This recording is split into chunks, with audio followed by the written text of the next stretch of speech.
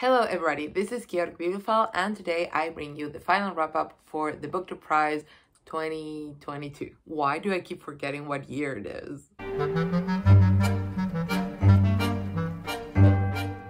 In case you don't know, the Book to Prize is this amazing community event and prize. I'll link down below the channel so you can see the announcement. By the time this video is up, the announcement will also be up for the finalists. It runs from, I want to say, March to October. So it's basically most of the year, right? It's great. It's really fun. It's just a great way to connect through these books. And this was the first year that we had translated fiction and I really wanted to participate in that. So I'm glad that I got to judge that for the finals. Of course, I'm going to link to my past wrap-up, which was for nonfiction for the first round. I always start with my least favorite to my most favorite. At the time of recording this video, the results have not been published. Let's talk about the books. Here are 6 books that I read and reviewed for the Book to Prize. Number 6, The Phone Booth at the Edge of the World by Laura Imai Mesina, translated from the Italian by Lucy Rand. This book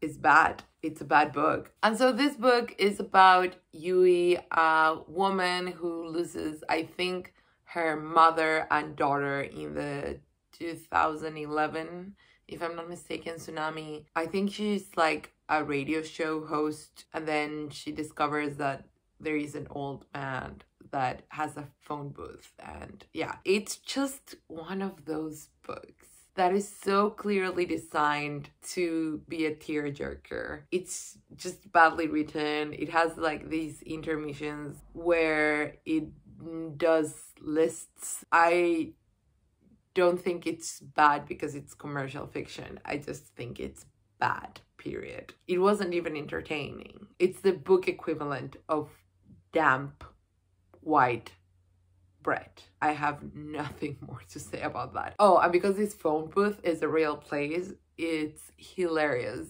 that at the end it feels like the whole book was like a promotional scheme. Honestly, seeing some of the other books that were in the running, I am shocked that this made it. Moving on to a book that I bought but I'm definitely not keeping. This is Disquiet by Zülfü Livaneli, and this is translated from the Turkish by Brendan Freely. I had such high hopes of this book. So basically this is about a young man who is Turkish and volunteers at a refugee camp, or works, I don't know, but like he goes there, and there he meets I want to say Syrian woman, and they fall in love and the family is really against it. It's okay. I can see why people like it. So like this is clearly commercial fiction, but compared to The Phone Booth at the Edge of the World, like this at least has more purpose and it has more depth and it has some characterization. It's okay. It's just very clearly like designed to show this reality, no subtlety. There's nothing else prose-wise. And compared to the other books, it just fell short. I still think it's like an okay book. Then one that I'm kind of bummed that didn't make it in my list is The Anomaly by Hervé Tellier. And this is translated from the French by Adriana Hunter. Basically, this starts with this assassin that is very compelling. I would have read a novel just about him. But then what happens is that during a storm, the plane this guy is supposed to go is split into, or like duplicates basically.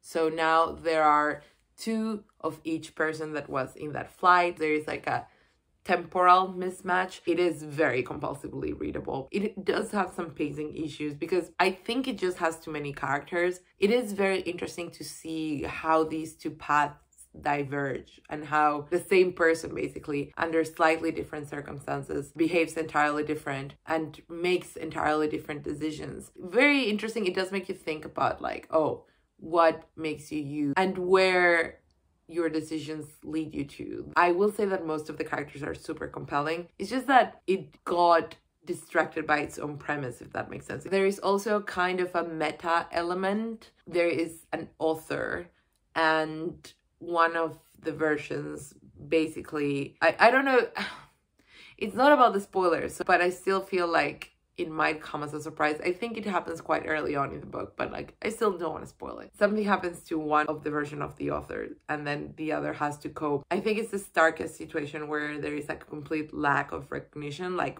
who is this person? This is not me. And it's just so interesting. Where do we begin? Where do we end? What is identity and how is it forged? Is it something super innate or is it something that is much more in flux and in relation to our surroundings and our choices? A very interesting book. The prose is great, and honestly, if the other books hadn't been so good, this would have made it. Then number 3 is a book that I couldn't get my hands on a physical copy of, but that is Brickmakers by Selva Almada, and it's translated from the Spanish by Annie McDermott. This was my first Selva Almada, although she's been on my radar for a bit because she's a very famous Argentinian writer. It is very interesting. So it's about these two families of brickmakers. It's about the father of each and the children, who are all male. It's also about the wives to an extent, but it's mostly about the men of each family, and it is such a macho book.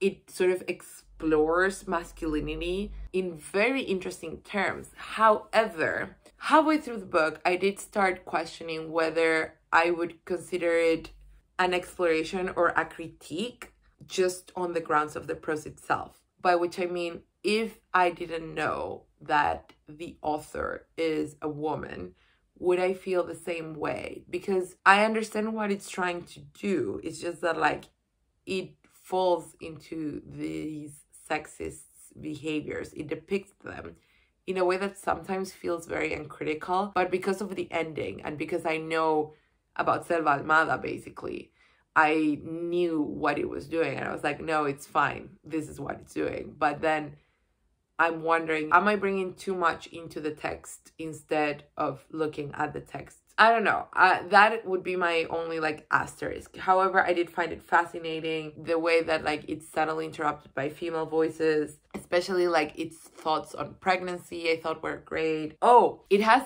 such a fascinating, very raw prose. It doesn't shy away from profanity. It doesn't shy away. It's not gore, but like just like bodily functions and like fluids and sex in a very like not gentle or not sort of sensorial way. It's like so just bare. It's not necessarily my favorite style. It has to be done really well for me to like it as much as I did, and this definitely achieved that. Just plain good prose. And also how it establishes these two families and its interconnected episodic stories. You see a little bit more of each strand of the family and each relevant member of the family with each fragment and how those interweave. I just thought it was really good. However, I did have, I want to say, a problem. I think the catalyst fact, which again, I don't want to reveal in order to not give spoilers, but there is something that happens that I think, is it a bit exploitative is my question. I understand the points that Selva Almada is trying to make, and I think as an exploration of violence and masculinity and hypermasculinity is so good. I don't think the only way of approaching these scenarios is through critique. I think you can depict it, and maybe that was what Selva Almada was going for.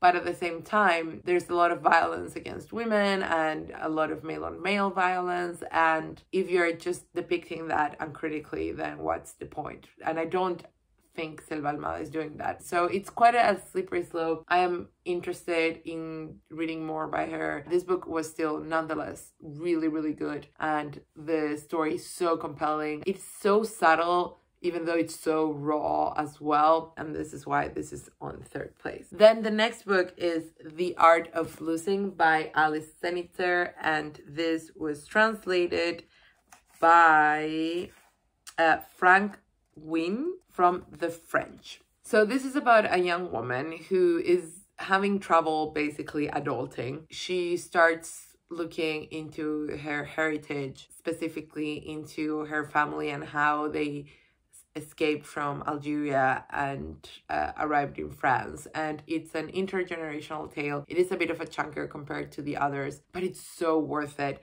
It also has a bit of a meta element, but it's not heavy-handed at all. It is so fascinating. The prose is exquisite. I will say that the like second half of the first half, if that makes sense, kind of lost me because it's so much about war. There are a few exceptions, but they are rare and very specific. I just get bored, even here when it's charged, of course, with racial politics, which I think are very interesting. I just don't want to read about war so much. I just get so bored. So those parts were a bit of a drag for me. But as soon as it became about the family more, and her, I found such a compelling character. She was my favorite aspect. I liked her as a character, as a focalizer. Prose, I found beautiful right away. There are chapters that are focused on intergenerational relations through sort of reproduction and connection, and there's a lot about family and marriage and the position of the characters in these family structures and mobility.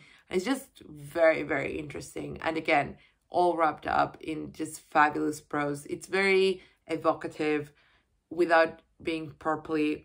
You know, I'm partial to my purple prose, but in this case it's just not that at all. And I also loved how he explored the complexity of heritage and how that is sustained through language, the role of education in enforcing colonialist standards, but also as a possible tool for liberation and happiness and fulfillment. It is just so good. And of course, again, it's not like it packs a lot in not few pages, but like I feel like the pages are earned, except the war sections, which for me dragged so much. But that, I can admit, is personal enjoyment. Everything else is great, and the war sections are very well written. It's just that they are not my thing, and that's okay. I can still admit that it's a really good book. And then number one, it was really, really close. How to Order the Universe by María José Ferrada, translated from the Spanish by Elizabeth Bryer. This is a Chilean book, and I know what you're thinking, but I honestly loved it, and I thought it was so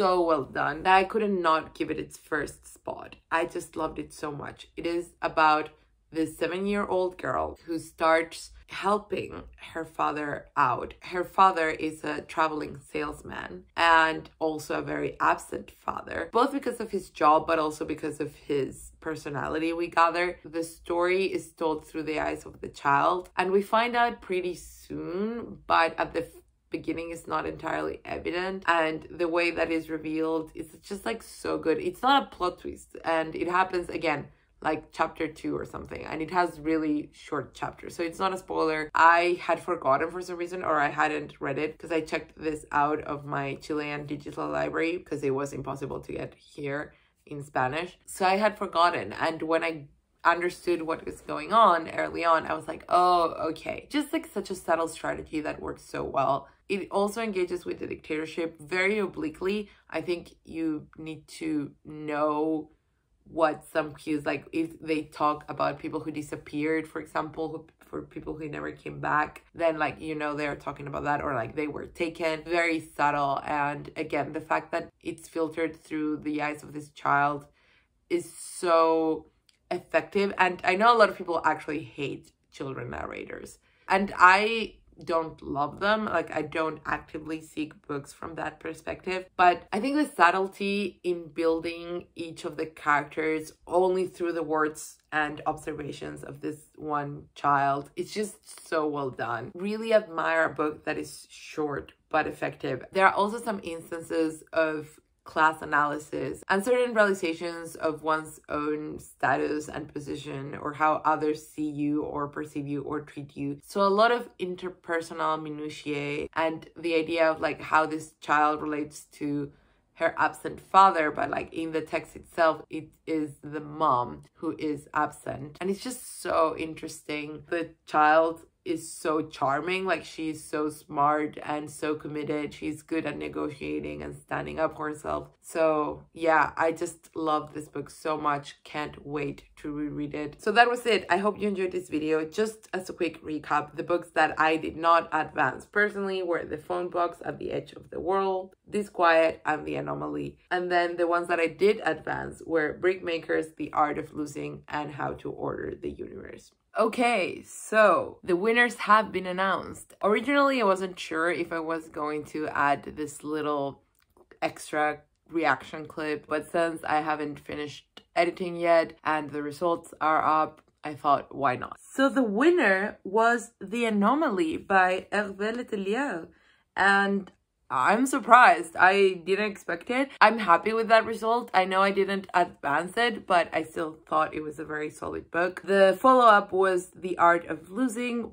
by Alice Zeniter, and I also liked that one quite a bit, so I'm happy with that. And then the third place was Brickmakers by Selva Almada. So basically, my placings were super accurate except for How to Order the Universe, which didn't make it, which makes me really sad, but I stand by my judgment. I think that book is amazing. But also, I am not biased in the way that like I really want a Chilean book to win, but of course it would resonate with me a lot. I still think regardless of that, it is a really, really good book. But yeah, I am really not upset about this result at all. What do you think about the results in general and the books that I reviewed in this video? Please let me know in the comments down below. And were there any books that you were really expecting to see in the finals that didn't make it? Because for me, that was definitely Crying in H Mart. This was so fun. It was a great year. I can't wait to join for the next one. That's all for this video. See you next time. There are also some